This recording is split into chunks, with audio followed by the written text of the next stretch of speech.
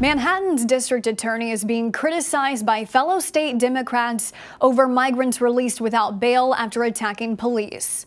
And a program in the city that gives migrant families $1,000 a month to buy food and groceries is also receiving national attention.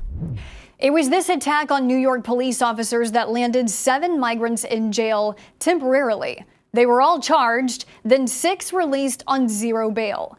That decision by Manhattan's district attorney, Alvin Bragg, has been criticized by New York's Governor Kathy Hochul and New York State Attorney General Letitia James. All I can say is that under the laws of the state of New York, particularly the bail laws that I was instrumental in changing to make sure that judges had more discretion, certainly an assault on a police officer is bail eligible. All I know is that an assault on a police officer means that you should be sitting in jail. Bail should have been set on those individuals. It was a serious felony, and bail should have been set. Why it was not set, I do not know. When the migrants were released from custody, they flipped off camera crews as they walked free. They're ordered to be back in court February 20th. But police sources told CBS News 4 of these 6 migrants have already caught a bus out of the city headed to California.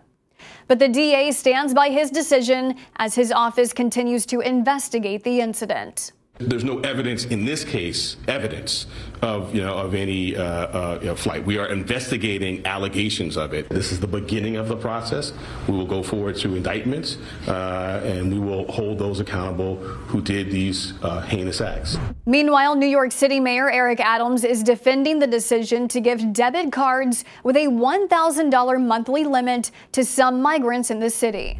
And so I know that on the first brush, you look at it and say, oh, wait a minute, what are you doing? You're giving people cards? But once you dig into the numbers and in the line, you'll see that this was a smart policy shift that we're doing on a pilot project with 500 people. If this is successful, we're going to expand it even more. The city loses millions of dollars in food prepared for migrants that goes to waste. This program is said to save the city $7 million a year by cutting down on food waste. And migrants have to sign a paper saying the debit cards will only be spent on food, groceries, or baby supplies.